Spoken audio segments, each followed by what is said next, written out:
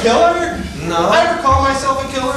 Ever advertise, analyze myself as a killer? No. Then you should be careful how you categorize people. Well, Shut the fuck up! Because by whacking a guy, you're making a decision. You're deciding to check him out of the hotel a little early. It's an irrevocable, irreplaceable, irreversible decision. These aren't decisions. These are punishments.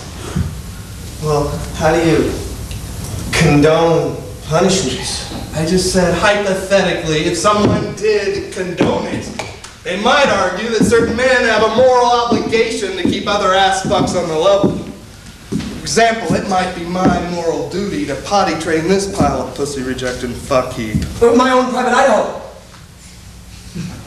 What is your disease, man? Huh? Why do you keep blabbering that shit off? What do you mean? Just answer the question. You mean answer the fucking question. What's Do not ask another question, answer me. What do you mean? God damn! I'm a writer. All right. Yeah, I write movies. Prove it. I can't prove it. You're a liar. I'm not a liar. What do you got? I don't know. I thought about it a lot. What are these movies you think about a lot about? I don't know. Different stuff. Well, are they, like, funny? Ha ha ha ha ha! No, not really. Tits and ass, jerk off real fast, that kind of stuff? No. Cops and robbers, good guys, bad guys kind of stuff? No. Shit. You probably have your own technique and everything. That's cool. So it's not like this or that, not one specific identifiable thing, but in like 5 or 10 years, some other guy will be writing something and some guy will ask him what he's writing about and he'll be like, it's like, what are those, what's your name? Joey? It's like one of those Joey, last name? Drake? It's like one of those Joey Drake movies. That's how I'll classify it. Not a comedy, not cops and robbers, not tits and ass, Joey Drake. Own little category, that's cool. Yeah, I guess so. So is your stuff good? I don't know. How can you not know? I never told anybody about it. What does that mean? I don't like criticism. That's a pussy attitude. Yeah. Big, hairy, poontang attitude. That's what I mean. I got these movies, these ideas. Come on, hey! We're all friends here, right? Yeah, I know. Sharing's caring. Well, it's like that one story. The tortured painter guy. Have you ever heard it? No. I'll share it with you. Hey. Well, it's about this guy, and he's this painter, and he's really good.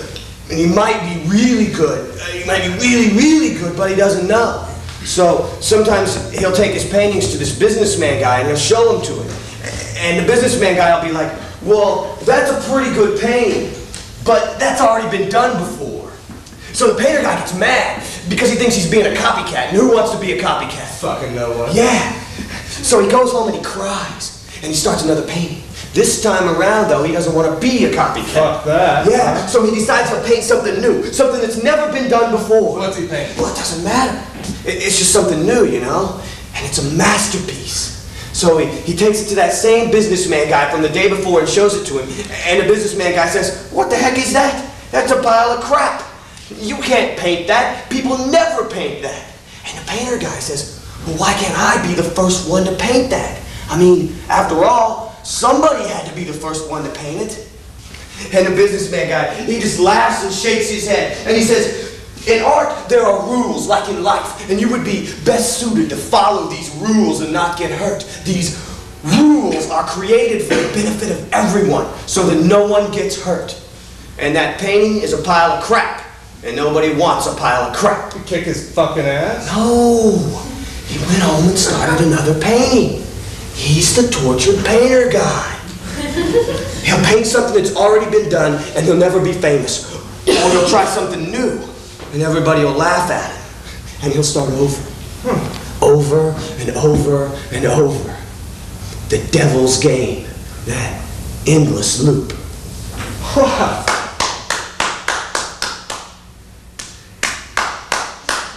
A great story. Yeah? Goddamn great story. I've heard that before. You